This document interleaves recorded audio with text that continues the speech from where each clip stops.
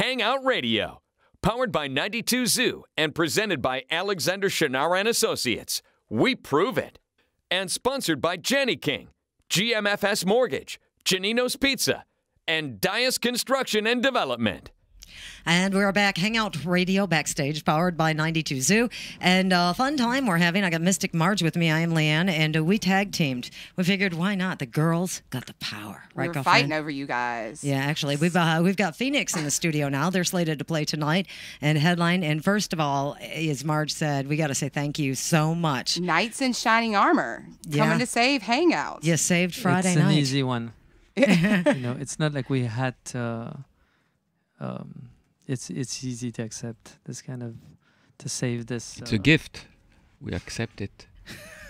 Well, it's great on both sides. That's what we love. Win-win situation. Yes. Yeah. We're talking to Thomas Morrison Branco from Phoenix, and we're very excited to have you guys here. And you're getting ready to drop a new album, right? Ti amo? Yes, June 9th. June 9th. So, and we started touring about 10 days ago. We started. I heard from NME, like NME.com, that your show in Atlanta was just outrageous. It really lit the roof. How does that feel to hear something like that? And you blew everybody away. We needed to hear something like that. It's not like we were jaded and didn't take the compliment. We worked so hard on this live show that we needed to have the confirmation that we were not totally insane, that we were connected to people and that they could feel the same things we wanted to, that they could connect with the show. So it was a big relief. We spent so much time that we almost lost a little bit of our, we didn't sleep much, to say the least. Well, I heard when y'all were making, this is y'all's 6th album, correct? Yes. That's right. I heard y'all were held up in an opera house recording it. Is that right? Yeah. Operetta. It's an operetta. An operetta. Sorry. We were in we try to find a place. It's as basic as that, a place that was just soundproof in the middle of Paris, just for convenient reasons. And we found this place that was an old opera house, and they would rent studios in the last 2 floors, and so we ended up there. The held up story, I think what you're referring to, Mystic Marge, is the fact that during the terrorist attack we were in the opera house, and then Chris from the band there was a lockdown, so he had to stay in the studio till morning because they wouldn't let people out. I think that's what you mean by how. Oh, no, I read an article on Billboard, and they just said that that's where you guys chose to do this album, and y'all. I'm liking that terrorist attack story. Yeah. That's kind of cool. I thought held off meant like you're trapped somewhere or something. No, just like you're stayed there for a little longer maybe than normal. Okay. The album took a little bit longer. Put it in. So yeah, we did stay 3 years in there, So I've been working which on was very 2014. pleasant apart from that night. But yeah, it was a great place and very Parisian and very inspiring. So 3 years making this album. I mean, that's pretty commendable in a world that we live in where it's like you've got to get your next album out in a year where you've still got to be hot. People are still, not a lot of people do that, and that's commendable. And I think it shows, in all y'all's music that y'all have always kind of done that. Yeah, we've always done that. We don't have a choice really. Well, just we don't want to release a record if it's not good enough. So if it's gonna take 3, 4, 10 years, we'll just wait. So for some reason, we always finish our records on Christmas Day. That's something that I've never understood. But every single record we finished on Christmas Day. It's a present to the world. I guess that's the Mystic Marge. And I heard one of you guys explain this album as like a disco. Did I hear that? Like Italian disco in a sense? Yeah. When we mean disco, I think it's distorted. It's through the inspirations came from everywhere, and it's easier to be inspired by music that's kind of far from you, at least for us. because we managed to digest it in a different way or to come up with something new when we listen to these inspirations. So yeah, there's some weird stuff out there. You know, like Italian disco is very strange because it's a copy of American disco, and it has something unique to it.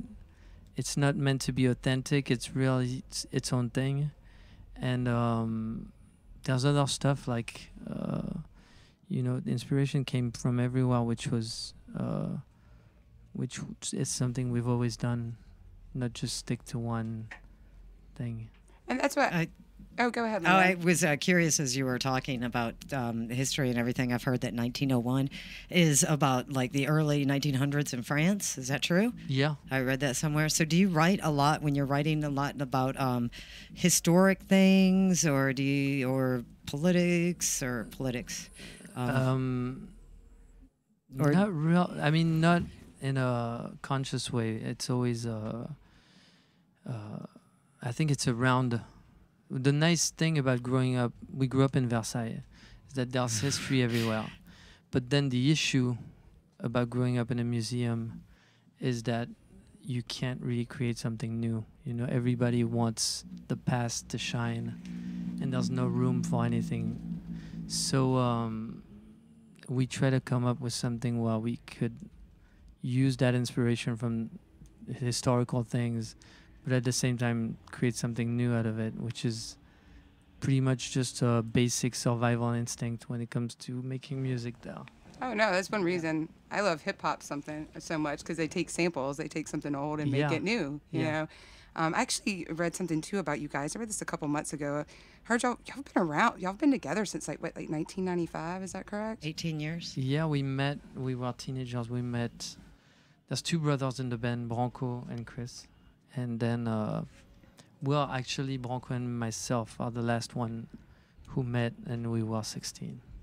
I heard y'all were doing some covers. I heard y'all were doing little Prince covers. We did Prince, and we did Hank Williams.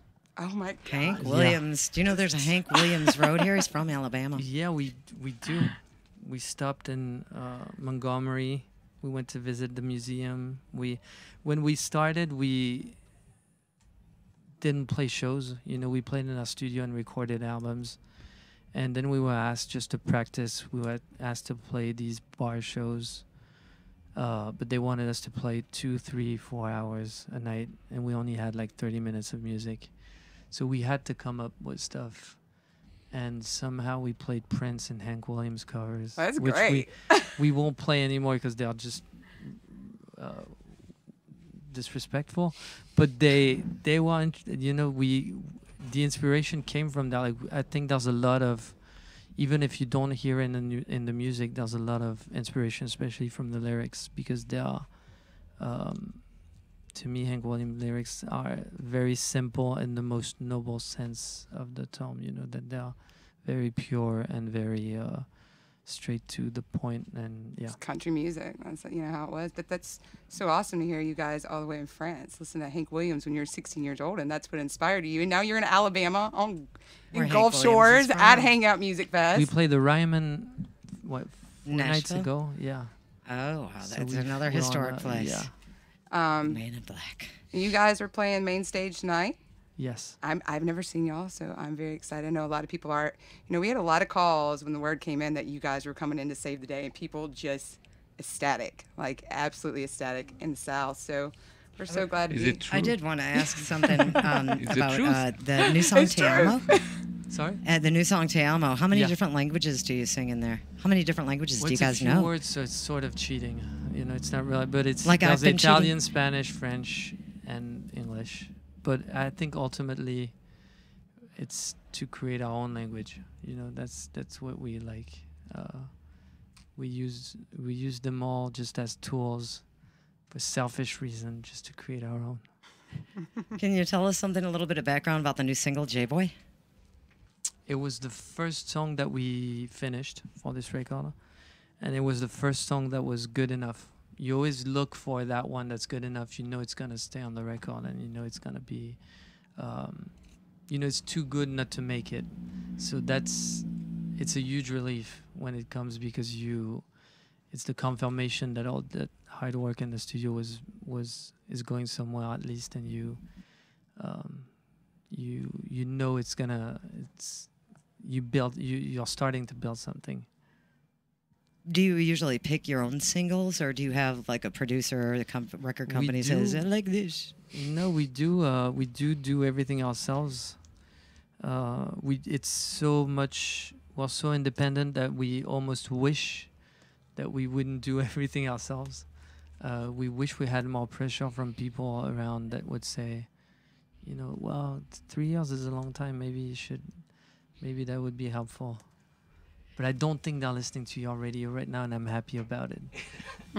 Thank you very much. Thank you. I love that. You guys rock. Yeah, thank you guys for stopping by so much. We look forward to seeing you on the Hangout stage tonight. And we're talking to Phoenix, by the way. On Hangout Radio, so 92 Zoo. Thank y'all for stopping by the Zoo Station, and we'll Thank be you. seeing you guys tonight. Thanks.